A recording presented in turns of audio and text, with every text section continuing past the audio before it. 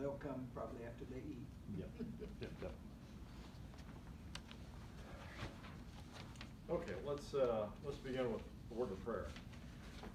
Our Father in heaven, Lord, we thank you for our time together, and I thank you too for the many things that you have to teach us, and the better habits that you want us to have. And Lord, our commitment is to glorify you, and I pray that you'll open our hearts to change. In Jesus' name, amen. Amen. Okay, so also in line with diligence that we had last week, I forget where I got this quote from, and I wasn't diligent to put it on the quote when I put it in here. We all have enemies in our own souls that never sleep, whatever we may do. There are no irons on their heels. They never procrastinate. They never say to their master, "A little more slumber." Now, could you name any hateful enemy entrenched in your own heart, of which you have of yourself said so far more than that? And if so, what have you done? What are you at this moment doing to cast that enemy out? And of course, the way I see this is that, if we just look at it in terms of the virtues, diligence that we had last week, there's an enemy in our soul that wants us to not be diligent, and it never rests, inducing us to rest, or lust, greed, wrath, envy, pride. All of those voices are always at work in us. Be prideful, be envious, etc. And so the idea behind this quote is that, we should be counteracting those things, and not rest in counteracting them. Okay, you should have the handout for patience, which is this week's virtue. Ecclesiastes 7:8. Better is the end of a thing than the beginning thereof, and the patient in spirit is better than the proud in spirit. So just contrasting patience and pride, that better to be patient. Okay, now when you think about patience, what word comes to mind? Ambulances. All right, now stop thinking like a fireman. Okay, if I'm to be patient, then I must be waiting. That's right. So that's implicit. That if I had the thing now, I wouldn't have to be patient. But what we're going to do is expand that definition, because it's more than just waiting. It's waiting and a willingness to endure suffering. Okay? Because if everything was just perfect, then waiting wouldn't be so bad. So there's the virtue of patience is required when you're waiting and as you're suffering. And I will give you an example of that directly. The expression, the patience of Job, describing the great test of faith Job underwent in the Bible, refers to Job's suffering, not merely his endurance. And of course, he endured so much, he suffered so much, the loss of all of his property, the loss of his children. The wife was still there to help him through his crisis. Maybe not so much. Yeah. And then he's covered with boils, and even his friends were not that helpful to him. So if you just think about Job there's the picture of patience, waiting and suffering. Now, as we've said before, in the heavenly virtues, the virtue opposes us a particular vice. Okay, so the vice that we're gonna use patience to counteract the vice of wrath. Come in, Doc. So, hey, Miss Nancy. I'm late. How did? Yeah, that's unusual. How are you? So we've been waiting and suffering for y'all to come. Waiting and suffering. We defined patience as not just waiting. This is the season for suffering anyway. Well, that's true. Oh, And we're going to talk about yeah. suffering. So the elements, the two elements of patience are waiting and suffering. So we missed you two, and we were suffering until you got here. We weren't just waiting. Obviously, we weren't waiting. I thought I was early. Really, I was. Uh-oh. Okay, so but patience is the virtue that helps us with our wrath, with our propensity towards anger, because we all have that something happens and it makes us angry. And the counter to that is that, well, okay, if you feel that, when you feel your stomach churning because something happened that didn't go quite your way, remember what Don said, waiting and suffering. So there's this, the ability to endure the suffering and to wait is central to the virtue of patience. So if in the face of evil or suffering one simply does not care, no patience is required. So this is one thing to factor into your thinking, that, well, I'm going to wait and be patient, and my solution is just not to care. See, that's not correct either. You know, to simply not care about the things that are transpiring, that's not patience, because then you're not thinking right. If that's your coping mechanism, is to just not care. Okay, so that's good to remember. But now, so patience is not inaction.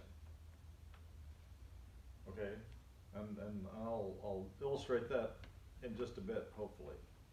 So, patience is not passivity, but perseverance. Can somebody pull up James 5:11? Someone have that handy? James 5. James 5:11. Dot's got it. Go ahead. Oh, no, I don't have it. Well, no, but you're opening your Bible. I was looking. I'm trying to be patient. You said I have to 5:11. be more patient. Okay, we're having a sword drill, I guess. Yeah, Yeah. that's right. Doc's ready. Go ahead. Doc wins. Indeed, we count them blessed to endure. You have heard of the perseverance of Job, as seen in the end intended by the Lord, that the Lord is very compassionate and merciful. Okay, so it's again back to the idea of endurance. Okay, and a person who has true patience is angrily virtuous, whether that means giving time for the emotional heat to subside, or before acting, or simply waiting for the slow wheels of justice to turn. Now, I think this is a key to the whole thing, that you give time for the emotional heat to subside. You know, if something happens and your blood pressure spikes, sometimes you just Count to 10. Count to 10, that's right. And sometimes waiting for the slow wheels of justice to turn. So sometimes, you know, things aren't right here, but, you know, we studied justice a while back, and what I have really embraced in my own life is that God's justice is perfect. Okay? God is perfect. Justice is part of his nature. And I therefore conclude that his justice is perfect. That, you know, things may not go right for me right now, but in the long run it's going to go right for me. And that's going to be true of each individual. And I don't know how that, I can't explain how that might work out, other than when I embrace that idea, it helps me be patient, and it helps me not be wrathful. Okay? Well, you can't second guess God on what he's doing. That's right. That's right. You have to have patience to wait to see what eventuality is going to be. Yep. Yep. And then possibly you might understand it. Yeah. Right. But in the meantime, we just take it on faith. Yeah. You remember the 33 miners? Mm-hmm. In Chile? Was it in Chile? Chilean? Down in Chile? Mm-hmm. Okay. Well, I'm going to talk quite a bit about them today, and we'll talk about them again next week. So fundamentally, if you were to read this book, you would see a lot of the virtues come to the surface, because it was these miners and the people above the ground who engaged in virtuous behavior collectively and individually that got them through the whole thing. So here's the review. On the morning of August 5, 2010, 33 men gathered at the entrance of the San Jose copper mine outside Copiapo, Chile, for a 12-hour shift. At approximately 11:30, the earth cracked sharply. 2.5 hours later, there was a massive thud, unlike any the men had heard before. A giant section of the mine had collapsed. 33 men scrambled for refuge inside the mine and headed for the safety shelter, a 540-foot square room stocked with enough food and liquid to last a group of 10 men 48 hours. Their nightmare had begun. Above ground, mine and rescue workers searched for signs of life. A slab of rock had sealed the main tunnel of the mine. Later estimates would put it at 700,000 tons, almost twice the weight of the Empire State Building. Even if the 33 men below ground had reached the safety shelter, a question remained: could the rescuers do the same? For the next 17 days, engineers drilled and families prayed with dimming hopes for the men's survival. That's the background. So, how deep was this mine? That's probably the first question that comes to your mind, right?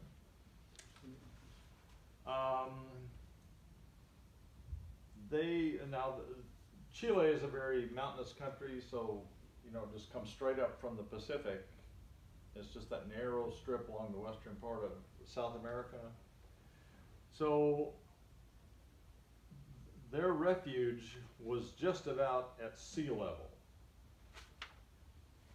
Where these people were drilling was about 2,300 feet above them.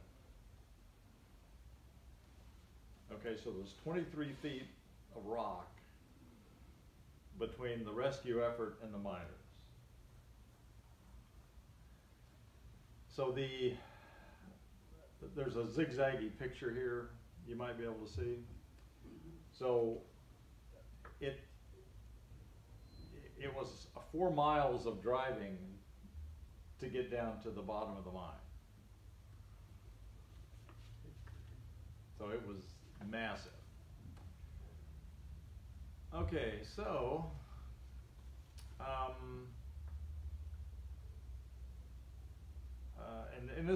these were miserable working conditions because it was always dusty, and I think primarily it was they followed veins of copper ore. So when they would take their lunch break, they could grab a boost of oxygen, because their lungs were all hosed up from breathing this dust and stuff. 5 minutes sucking oxygen was usually enough to get the men back to work, or at least back to the lunch table, where they shared a rare communal moment in their solitary world.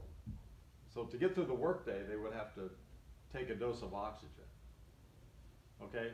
So this was not the best of all jobs. Mike Rowe would fit right in there. Dirty jobs. So indeed, the mine collapsed, and so 33 miners gathered down in this place of refuge way down the mine. So I'm just going to pick a few items through here to discuss and hopefully mesh it with the idea of patience. So this is day 3. At 6:30 a.m. on day 3, the men were awake and ready for prayer. Hernandez was cheerful and promised that God would respond to their prayers. Every day that passed, his sermons and prayers felt like a lifeline, a single feature to grab onto and hold tight. The rescue might or might not be coming close, but the miners' faith was helping sustain them. They began to refer to Jesus as the 34th miner. Okay, and so this theme of God's involvement in this follows all the way through the story. Okay, so one thing with respect to the idea of patience, and again, so we said patience is waiting and suffering. Okay, so these people are suffering. Even on a normal workday, they suffer because of the nature of the place that they work. And so now there's been this cave-in, and this dust was so bad that it caked their eyes shut. But they couldn't see anywhere because there was no lights and all the dust down there. So it was the moment of the collapse was bad. But they did manage to gather down there, and there was all 33 of them. So that's okay. So if we put ourselves in the miner's spot, okay, we're all here. But up on the surface, the mining company was not all that interested in doing anything.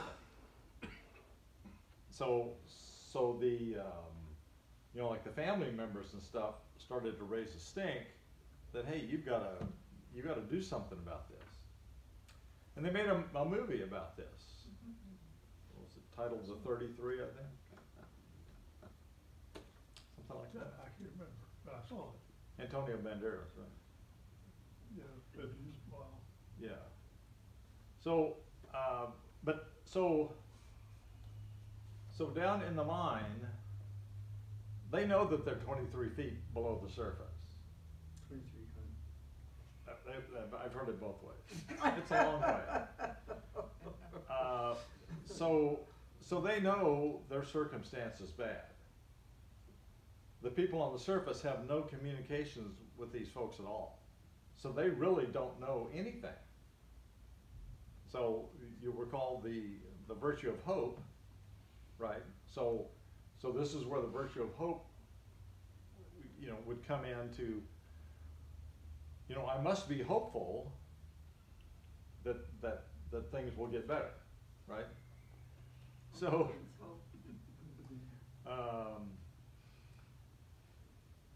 so here's another moment from the life of Mario Sepulveda. As the heat drained the water and energy from their bodies, many of the men began looking for God. Mario Sepulveda had a conversation with the devil. I would go to pray in a place that was very isolated. And again, they were in this refuge, but there was also tunnels around them, so they could actually, you know, they weren't stuck in a little room like this. I would go to pray in a place that was very isolated. In one of those prayers, I was praying very loudly, and a huge rock fell next to me. I knew it was not God, but that it was the devil. He was coming for me. All the hair on my body stood up. Sepulveda began to scream at the rock. How much longer will it take you to understand? You too are a son of God. Be humble.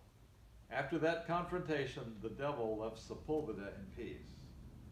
So that's just an illustration of, you know, if you can imagine, you're stuck down there in the dark and you don't know what's going to happen to you. Okay? Now, the one reason that I relate this to patience is that, you know, I've said that patience is waiting and suffering, so they could have just sat there and waited and suffered, right? I mean, that would kind of fit the definition of waiting and suffering. But they were able to do more than that. So there was water available, and it was just funky water flowing through the mine, and there was a very small amount of food. Okay, but see, they essentially had a duty to keep all of themselves alive, right? So there was an activity associated with their waiting and suffering. And I think I have a tab here for some of the stuff that they went through. And here again, instead of calling themselves the 33 men, they started referring to 34. God was with them. He was the 34th miner. Even the non-believers began to pray. So there was a bit of evangelism taking place down there.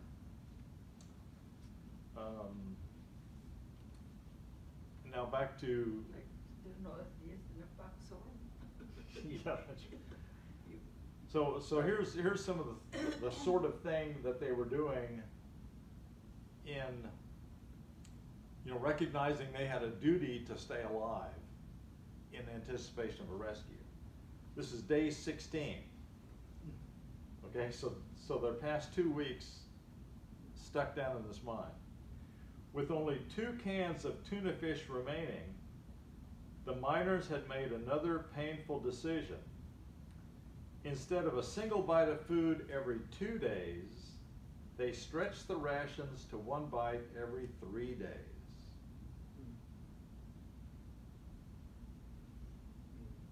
So they're waiting and they're suffering. Okay, but again, there's an activity here of, okay, how can we keep ourselves alive?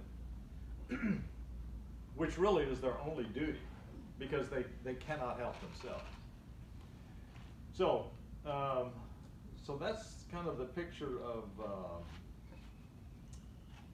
what was taking place down there underground. Well, and I was off working, I think, when this took place. So maybe you who are watching the news remember it better. But you know, this caught the whole world's attention. Yes. And you know, all sorts of resources showed up down there, and there were like 3 different theories of how best to drill down there. And so the drill that got to them was the furthest up the mountain, so it had the furthest to go. And this guy's drilling, and now, you know, let's say that this room is the size of, this refuge is the size of the gym, and you're 2,300 feet above it with a drill bit. How on earth do you find that room? I think we could call that a miracle. You know, that's providence, and obviously a skillful person was working as well. he had the reputation and experience to go into that. Well, that's right, and that goes along with last week when I talked about the 10,000 hours of doing something for 10,000 hours takes you to a high level of expertise. That's like trying to hit a golf ball into a hole on the moon from here to, Yeah. It'd be beyond Yeah. just about anybody. Jose Hernandez, as usual, led the daily prayer. Don Jose lived for Jesus and his daily sermons. What began as a small prayer group had by now turned into a full-fledged evangelical conversion. 20 men regularly went to Mass, sometimes more. So can you, if you're 2,300 feet below the surface of the earth, are you beyond God's reach? No. So no matter where we find ourselves, God is present with us, which is another reason to be hopeful and to sorry. I'm not sure I have a tab here, but I think it was on day 17. Yeah, here we go.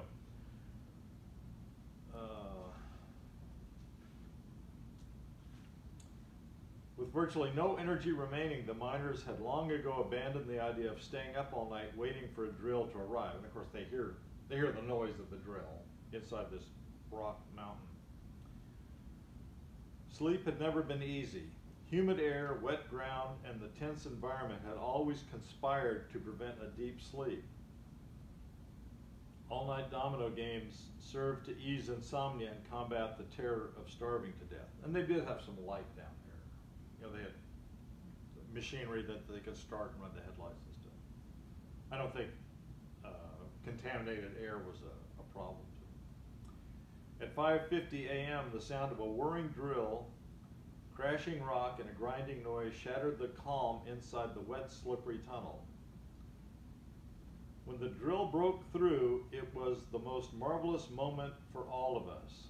We looked at the drill and were stunned. Day 17, remember. It even took us a few moments to understand the importance of what had happened. Only then did we start to hug and celebrate. We then understood the reality. They were going to save us. Then chaos took over. It was crazy. People were running everywhere. I looked for something to hit the tube with. And they managed to tie a message to the drill. Because when they're drilling, obviously it dropped or something. And this was, maybe 4, 5, 6 inches in diameter. So then they tied a note on there that all 33 were well. Okay, and so that went back up, and of course there was all sorts of celebration up there when they realized that all 33 of these people were alive. And there was like a tent city up there where the drilling was, the family members and stuff, in anticipation of this rescue.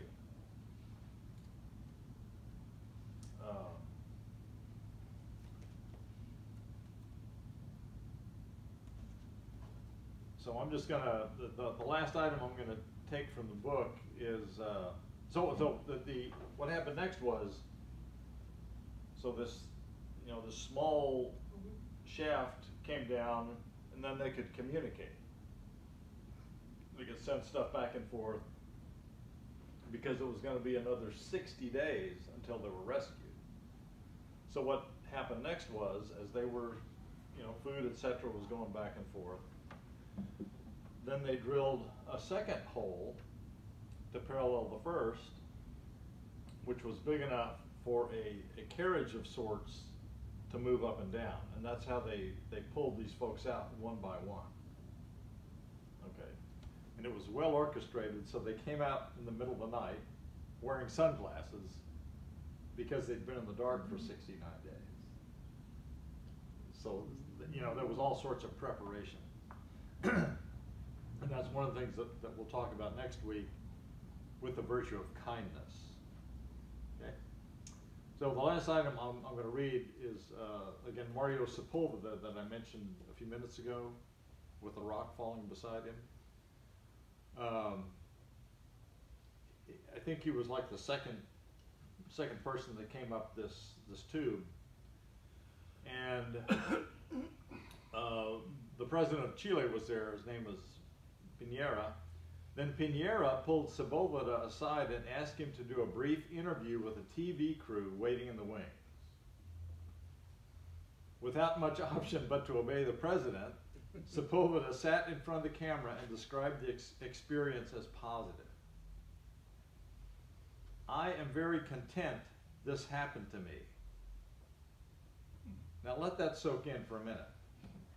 You know, you've just been stuck in you know, for 69 days, you've been through this ordeal of waiting and suffering, etc. But the first words out of his mouth when he gets to the surface is, I am very content this happened to me. He explains, because it was the moment in which I needed to change my life. Okay, you know, it was, and you know, someone, I remember someone said once that we change, there's only two reasons that we make a change. One is inspiration and the other is desperation. So obviously, these people are in the desperate mode, stuck in the bottom of that far in the earth. He continued, I was with God and the devil, and they fought over me. You know, and that's our story, right? That's very true. Yes. Here on earth, you know, you're only between hell and heaven. That's where you have to choose. Yeah. Where do you go? Yeah. Right. So see, this is, you know, we have the same story. We weren't 2,300 feet underground. Okay. I was with God and the devil, and they fought over me. God won. I took the best hand, the hand of God, and never did I doubt that God would get me out of the mine. I always knew. You know, what a statement that is, right? Okay. And he didn't say it 2 weeks after the fact. It was at that very moment. Okay? So that's my illustration of waiting and suffering. Okay, so they had to be patient because, and again, remember that the virtue of patience counteracts wrath or anger. Now, they had every reason to be mad at the world, you know, mad at the mine, mad at the company, everything because of their circumstances. But part of what sustained them mentally and emotionally was patience, enduring the waiting and the suffering. Okay, couple more thoughts. Patience is a virtue only if the cause for which that person suffers is good. You know, we've said this over and over again here that fundamental to any virtuous act or whatever is that the end is good. Okay? And again, you know, we all have a common purpose, which is to glorify God and to enjoy Him forever. So, patience, you know, patience should contribute to us glorifying God. Okay. We cannot, in the name of patience, ask someone to endure abuse, since the cause of such suffering is evil, not noble. Okay, so if a person is enduring some type of abuse, and I know that's a very general term, it's not our place to say, well, just be patient if there's evil in the mix. Okay, you know, like in the case of the miners, that was some serious bad luck. sure none of them bought a lottery ticket that day. Their patients would probably try it a bunch of times. I thought about after being relatively open down there, had room to move around, then they put them in that little bitty capsule and started dragging slowly up 2,600 feet, knowing that if anything breaks, it's over. That's right. Or That's if the device got stuck halfway, Yeah. it's all over for everybody. Yeah. Yeah, the whole thing was just very tenuous that it would work out. The patient person chooses to bear evil rather than to commit further evil in response to it. So, and you can see where, okay, with, you know, something bad is happening to me, and then to respond with anger, you know, is probably the wrong thing to do. That's where we need patience to. Gets nothing done. Yep. Aquinas, indeed all virtues, Aquinas says, are directed to the good of the soul. So as we engage in patience, as we suffer and wait, this is good for the soul, and that's perfectly illustrated in the minors, where, you know, he can say that, you know, I'm glad this happened to me, or I'm content that it happened to me. Luke 21:19, in your patience you shall possess your souls. Okay, so a thing we gain with patience is that we possess our souls. That is, we have, you know, there's harmony within our lives as we do that. Okay? We've got a little time left. Any thoughts? Any other accounts of patience? I know it's hard to compete with 33 minors. Yeah, you won't top that story.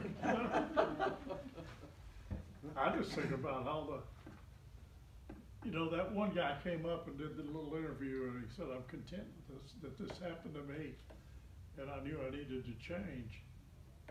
But there were 32 other tales of perseverance and patience and Yep. positivity that worked out, and all the people that were involved. How did that spider web out for good? Mm-hmm. And God orchestrated it, all of it. Right. Yeah, it's quite a tale.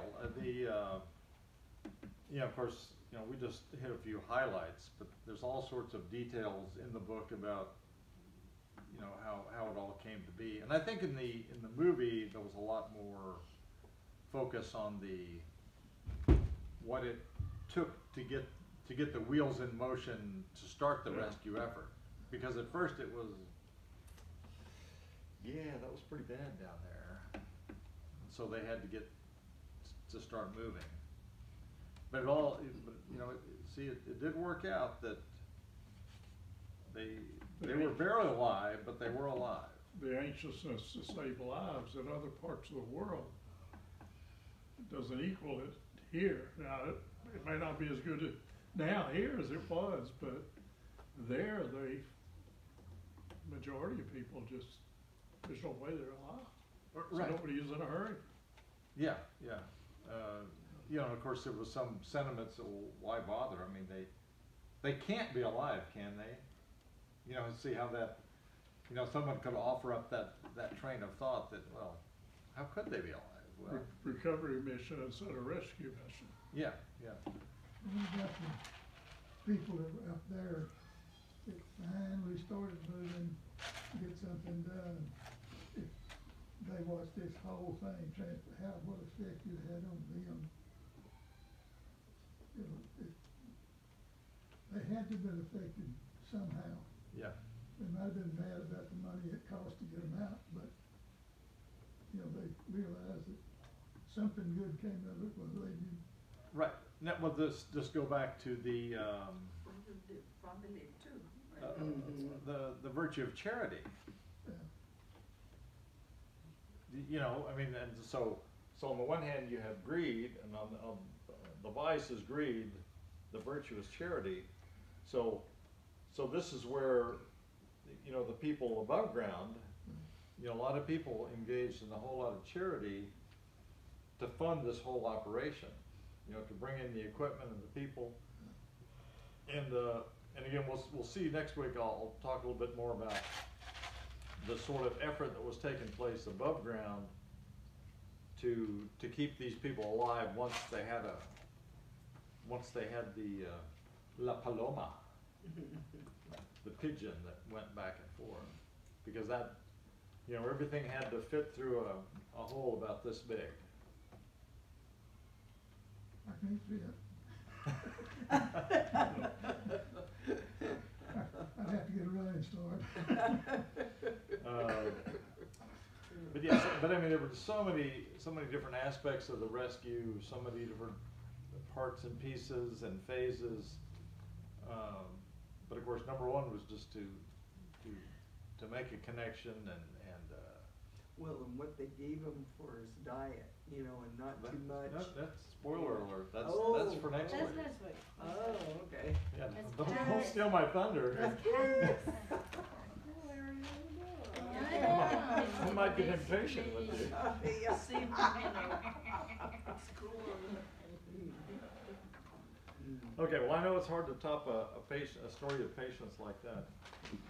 But I mean, you know, we've all waited and suffered for something to transpire. So, in much smaller ways, but not insignificant. I think in a small way, we all try to train our kids and our family as they're coming up. And that takes an inordinate amount of patience.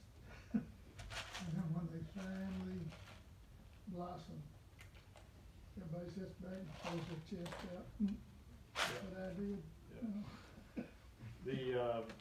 There's one little scene in Pilgrim's Progress where there's two little children, you know, kind of toddler age. One is patience and one is impatience. And he, you know, he draws a contrast between the two and the thought processes that take place. But it's, yep. Anyway. Well, I think all of us have to, if we've accomplished anything, there's always a certain amount of patience till you get good enough to accomplish what you want. Mhm. You know, just the learning process as a whole is, you know, it's just fraught with the idea of giving up. Mhm. It's too hard.